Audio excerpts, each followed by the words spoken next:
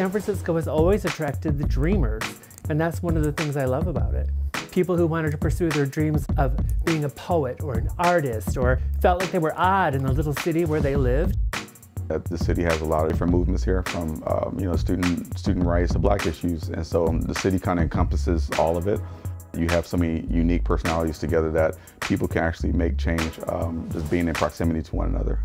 And it's important to dream because it's important to continue creating. Dreams is what yields new creations, which brings about a better future.